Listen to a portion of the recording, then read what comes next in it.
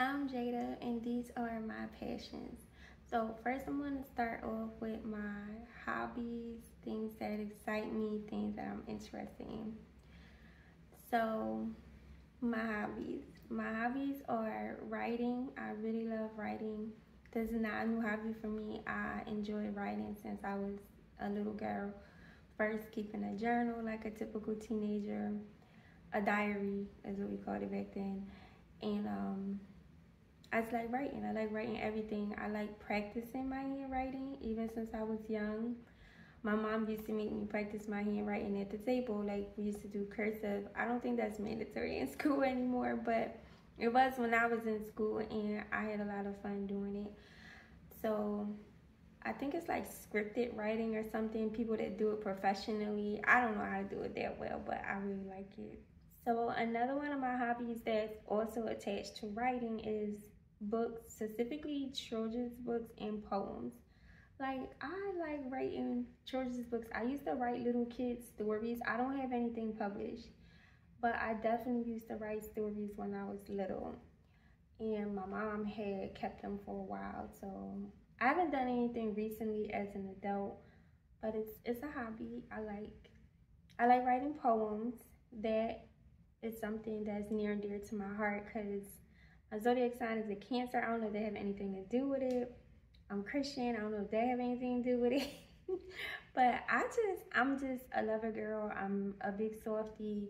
And if I could just be my authentic self, it would be in writing. And it would be in poetry because I can just use the words that I want, the gentle words, the deep meanings, all the things to express myself and just be so kind and nice to myself in my own poetry, to the world, however I see the world. Like, I'm just a big dreamer, and that's my soft side. Like, that's my lovey-dovey side. And if I could just be that way 24/7, just living my dreams and living my hopes and aspirations, that's where I want to be. Another one of my hobbies is organizing stuff and creating content. I love organization videos. I love organizing stuff. I just love being organized. It just does something to my spirit. Like, I've been this way all my life. This is not something that I adopted just because I'm an adult now and I have children. I genuinely love organizing, and I love color-coded things. I love, what is it, like mono, I think it is, when it's just neutral. I just love all aspects of like organization. So if I could put it in the same color form, I'm with it. If I can put it from short to tall, tall to short, however you go, which way you go, I would like that. If I could put it by date, newest to the oldest. I just like organizing. Anyway, I could get something organized. If I could put them all in a basket, I just like it like that, like a group or something, to be able to label it, to be able to know it's a thing, to know where it's at, to just group it together. I just like that. Like, I like organizing. So I have a lot of things organized in my room. So likely when things are not organized, you can imagine how I feel. Yeah. I be, living in an unorganized state, but it don't make me happy. And this is, I want to tell y'all what makes me happy. What makes me happy is organization.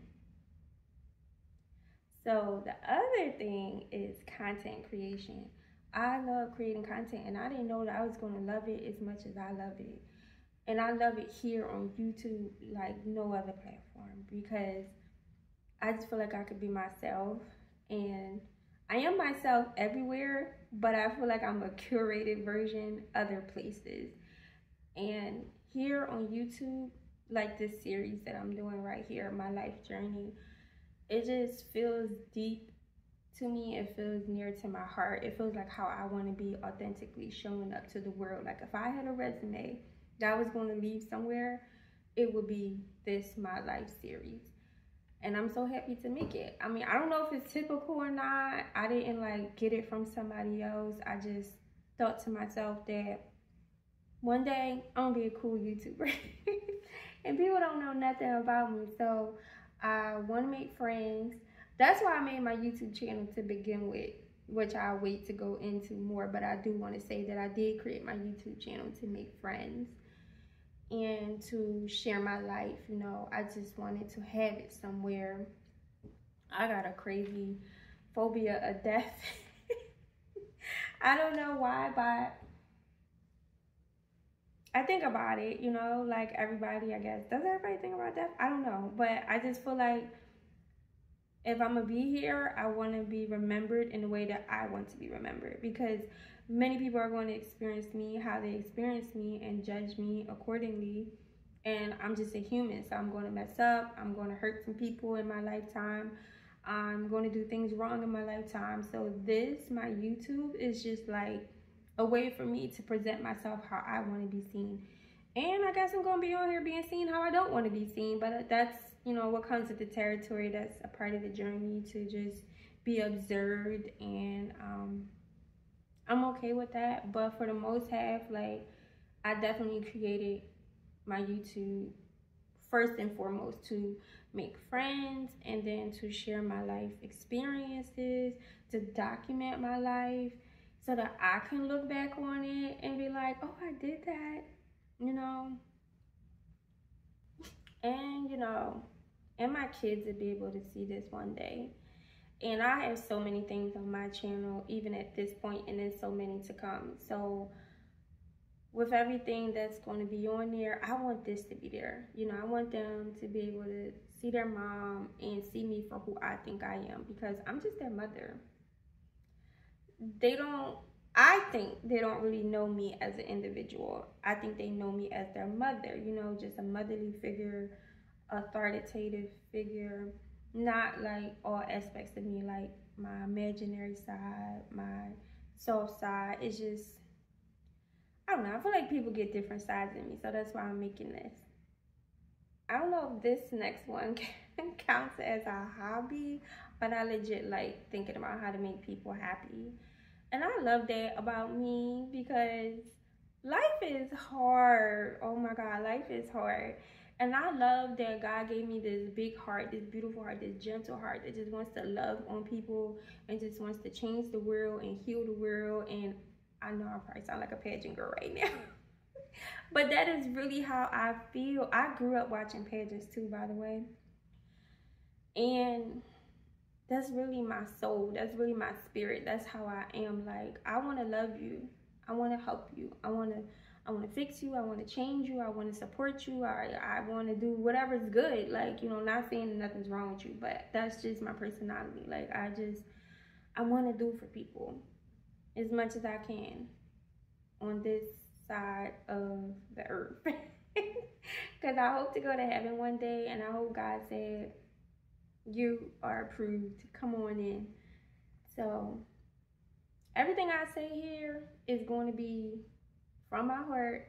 Is going to be, if I don't care what nobody think about me, not caring, because not if, I'm not going to care what nobody thinks about me. And I don't care how mushy it gets. I don't care how stupid I sound. I don't care how biased I sound. This is my life journey, and these little nuggets that I'm going to give y'all about myself is who I really am. So y'all can make a decision. Y'all can make a sound decision. That's my girl. I like her. I don't like her. Maybe I'll check back in 2 more series and see what else she about. Do what you want with the information. I'm just, you know, here to tell you who I think I am. And I think I've done a good job at that over the years, studying myself and figuring myself out. Next are things that excite me. I love HGTV. Love it, love it. I love Property Brothers. I love anything home decor, all those kind of TV shows and stuff. What is Love It or Listed. I'm mad at myself right now that I can't remember this. What's the one with the they like in the farmhouse? Oh my God, I can't think of the name right now. This is one of my favorites. I can't believe that. But I love HGTV. That excites me. So making friends excites me. I love meeting people. Like I really do. Like I've lived long enough that sometimes them experiences could be scary, but overall, I love meeting people. Like it's something about connecting with other people, learning where they came from, hearing their story, knowing their journey, knowing I'm not alone in the things that I'm going through, knowing that I've grown and I have resources that I can give to them. Like I just like to see people light up. I like to make them happy, and I just like to do humanitarian things and help people. So I like making friends and just being a positive light, you know, somebody that's dependable, just a quality person, you know, a good citizen to society. I like following the rules. Yes, I do. Like I find it intriguing because it's so easy to break the rules and it's very hard to stay in the rules. Now, our rules might not be the same rules. Like I follow the rules out of the Bible that I believe in, my Christianity faith. So I like those rules.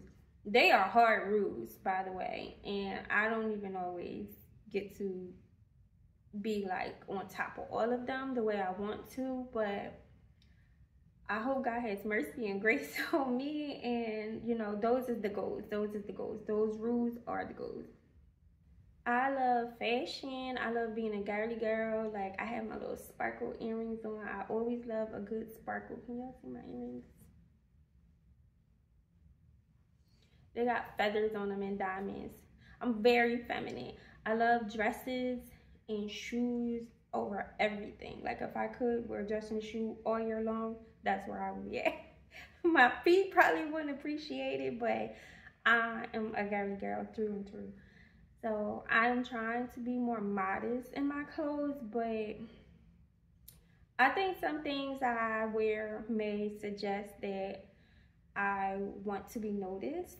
Y'all can take that how y'all want, because I feel like it goes like both ways. Like modestly noticed, like, you know, put some respect on it, like don't play with me. Like, you know, I'm covered but I'm cute. And also I want to be, you know, the S word sometimes. I hate that word. It's sexy. I hate sexy. I prefer beautiful over sexy. I think that's because of my religion and my faith. I think something about being sexy scares me. I don't know why. It's just because it just draws attention in the wrong way. And then, you know what, the word is mixed up with sex, sexy. So I'm not having sex. And so trying to be sexy is it don't really go, but I would be lying if I didn't say that I want to have a flat stomach and like a good looking body and curves everywhere and to be lean because it's sexy. I want to look sexy. But I definitely prefer beautiful over sexy. Like if a man was gonna compliment me, like don't call me sexy, like I would get mad. Like I call me beautiful, say I'm pretty, don't call me sexy. It's just I just want to have a healthy looking body and be able to wear anything. And some things, like even this dress I have on now, is fitted, and I think this is sexy. I did my hair up today and my makeup, so I feel beautiful and sexy. But this is not as beautiful as I think I could be. Like if I was like the colors, you know, if you're into color therapy, like lights, pinks, whites, something flowy, dreamy, that's beautiful to me. Like a nice like a summer dress, I forget what it's called. I think it's like a maxi dress. I'm not sure, but if it's not princessy, then like country chic. That's beautiful to me. So I would want that aesthetic. This to me is, I guess, my version of sexy, because like the glam is sexy to me. So the earrings and this fitted dress. So love excites me. Love is another thing that excites me. I love love. I love people, and I just love being loving and giving love. So love is exciting to me. I should have said this one first, but Jesus is exciting to me. Like I love learning about the Lord. I love learning about God, and I love learning how good he is and how pure he is and all the wonderful things that he did in the Bible. Like, that's so exciting to me. I love Jesus, and that's important for me to say in this video.